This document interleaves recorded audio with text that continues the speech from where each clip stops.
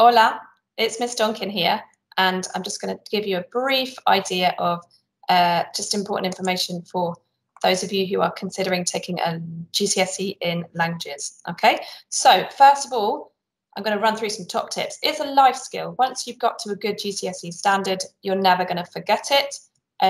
Even if you haven't spoken it for years, you put a bit of effort in and it just comes flooding back. So definitely, it's a life skill.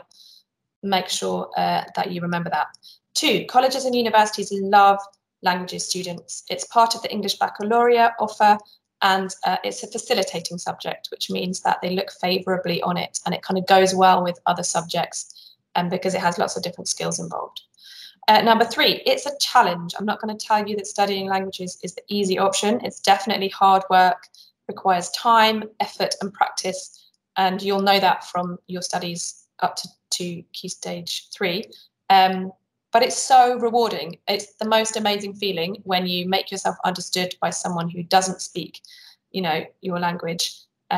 So yeah, it's just a really incredible feeling, and it's really empowering. Okay, so hard work but empowering. It really helps to be interested in the culture of the countries where your chosen language is spoken. So this will give you context, it will give you motivation, it will make it a real thing that you're studying. Languages are living, breathing, things that are always evolving. So definitely pays to be interested and helps you to get into it more. Also, it's important to enjoy language as in words and where they come from and their historical, how they came into being. So if you are a student who likes English language, then I think that could help you a lot.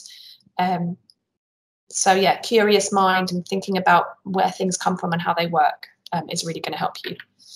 Finally, don't be afraid to make mistakes and get things wrong and sort of make a bit of a fool of yourself. Remember that, you're speaking something which feels a bit funny coming out of your mouth and makes your mouth move in a different way. And it's almost like having a different personality. So if you're going to do languages for GCSE, you need to be ready to kind of throw off the fear and not worry about making mistakes. And, the more that you do that, the more that you'll learn and the more that you'll get from it. So, yeah, just try to have the confidence to do that.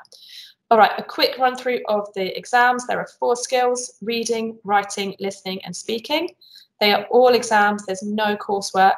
The speaking exam is a one-to-one exam with a teacher, and all the others are in the hall. And if you have any questions, please get in touch with me somehow. I'm happy to answer any queries.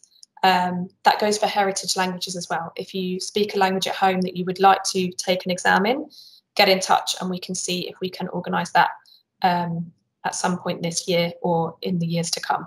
Okay, time's up now. Merci, au revoir, à bientôt, adios.